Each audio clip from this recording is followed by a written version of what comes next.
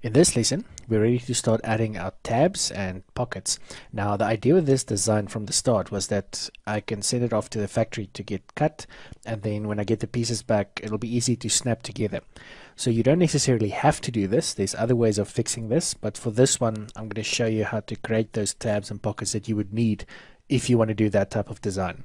Now, the first thing I want to do is just switch off some of these sketches. You can see we can still see the sketch here that was part of the top shelf, and these sketches that actually drive the spacing of the shelf. So I'm just going to go here to top shelf and switch off my sketch, and I'm going to do the same for my main sketches.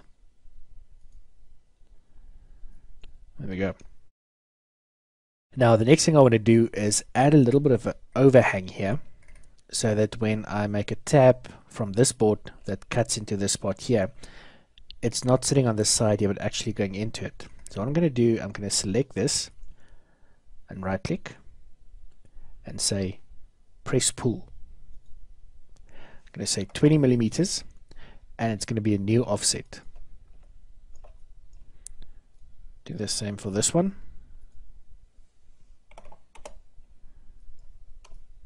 And the same for this one.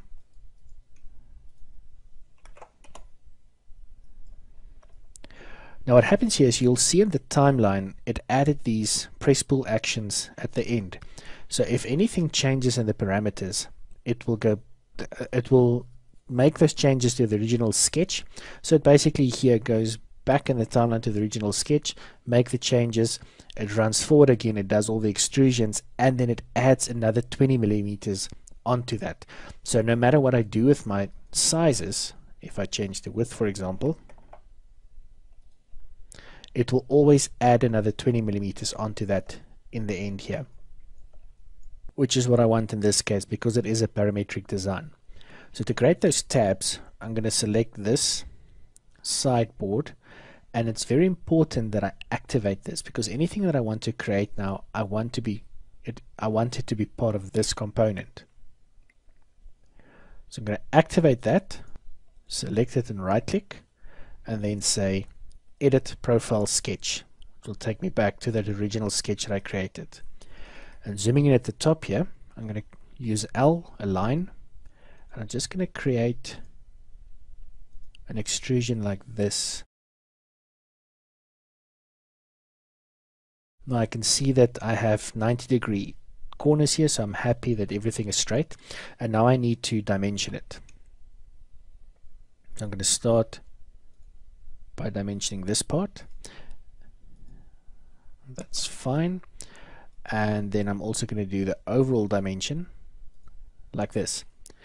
Now since I've started making this course, there's been an update, and one of the things that they added was predictive text when you use parameters.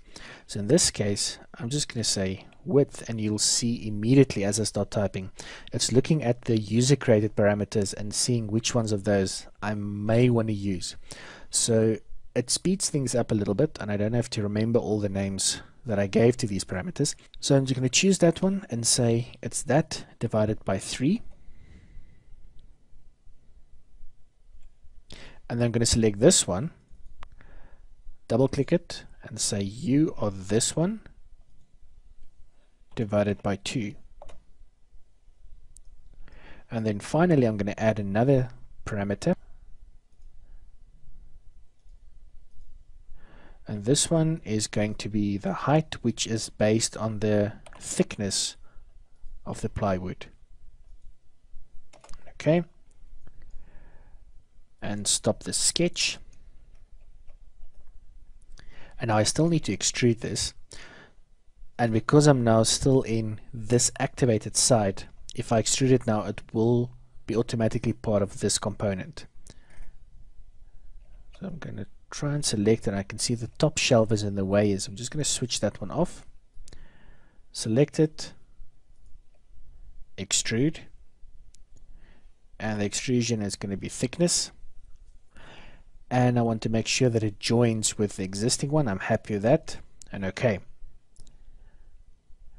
And if I look on the other side, because those two are still linked, you can see it created it on that side as well.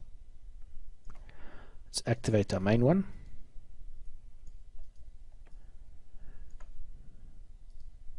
Let's do that. And in the next lesson, I'm going to show you how to create the openings in the top shelf for these tabs.